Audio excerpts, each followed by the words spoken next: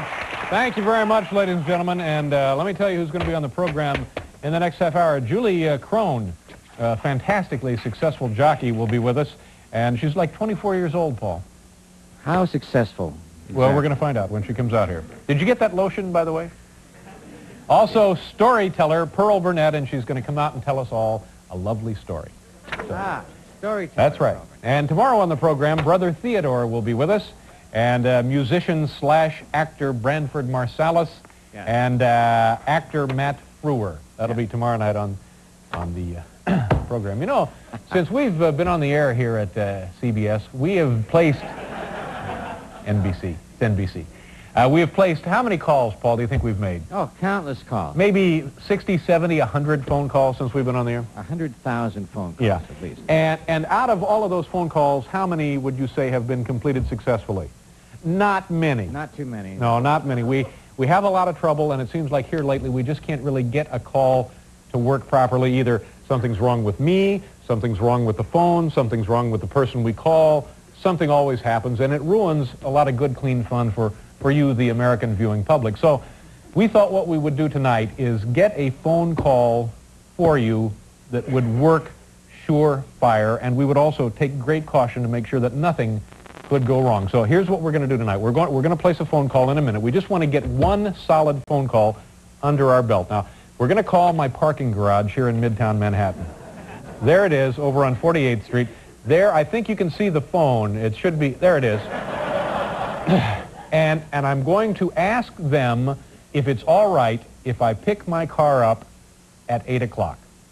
So that's the phone call. Now, let me tell you what we're going to do to make sure nothing go wrong. Sometimes the phone doesn't work, as I mentioned. So to ensure that that doesn't happen here tonight, we have a gentleman who is a qualified telephone technician, John Keaveney. John, can you come out here for us, please? John Keaveney will come out and make sure. Hi, John. How are you?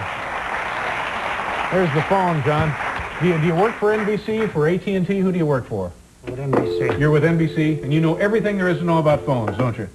Right. Okay. This is the man, Paul, that will tell us if the equipment is ready to go. Ready to go, sir. Perfect working order. Ready to go. Okay, good. Thank you very much, John. Now, sometimes because I'm trying to talk while I dial and I've got several things on my mind, I will dial the wrong number. Now, to prevent that tonight, we have someone here to dial the number for me. This is Joe Fury. He is the man at our reception desk. He handles all of our incoming and outgoing telephone calls. Hi, Joe. How are you? Would you consider yourself to be an above-average dialer? Yes. Okay, Joe. That's the number we're going to be calling in a couple of minutes. Familiarize yourself with that. Sometimes in the heat of the program, when I talk to the people on the telephone, I will frighten them because I'm pretty excited about the whole thing. So to make sure that doesn't happen tonight, we've asked our production assistant Barbara Sheehan to come out. Barbara, come on out, and she will actually be doing the initial talking. Hi, Barbara. What's the matter? Nice to see you. And Barbara, we don't want to frighten the person off the phone. Would it be safe to describe you as a soft-spoken person? Sure. I'm sorry? Yes. Okay, good. Now, the other aspect of this is you must get the permission of the person you're calling to use their voice on the air, and to make sure we live up to that obligation in no uncertain terms is NBC attorney Drew Kastner. He was here tonight. Drew? Nice to see you, Drew. Now, You'll be able to listen to what they say to make sure they've given their okay to use their voice on the air. That's right. We're all hooked up here. Okay. Now, the other problem we get when we place phone calls is sometimes there will be nobody home. So to ensure that that has not happened, we've sent staff runner Dave Rogalski over to the parking garage, and he's here now to tell us if, in fact, there is somebody. Hi, Dave. How you doing? Nice job. Dave, is there somebody at the parking garage now? Yeah, I saw him there. You saw somebody there, Yeah. and you saw the telephone. Yeah. So you're under the impression we will get a response. Sure. Okay. And in case of fire or explosion or perhaps releasing of dangerous fumes, we have from the New York City Fire Department Captain John Serrato. John, are you Good to see you, John. Thank you very much. All right. Have I covered everything? All right, here we go. We're going to try now. We're going to call my garage, ask them, can I pick up my car at 8? I'll turn the phone over to Joe Fury, our receptionist. He will do the dialing. He'll then hand it to Barbara Sheehan, who will ask to speak with them. Drew Kastner will make sure they've given the necessary approval, and then I'll ask them if I can pick it up at 8 o'clock.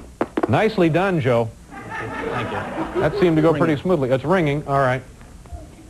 Should be Barbara Sheehan now asking.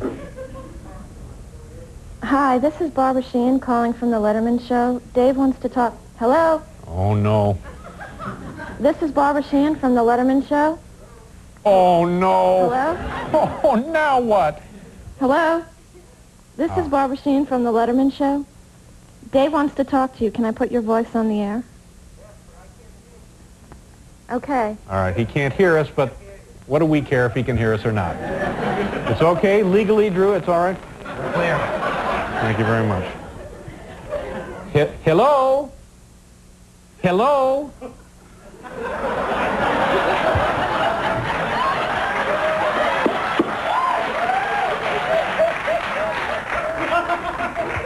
Hello? John, let me borrow your axe. Everyone stand back. Everyone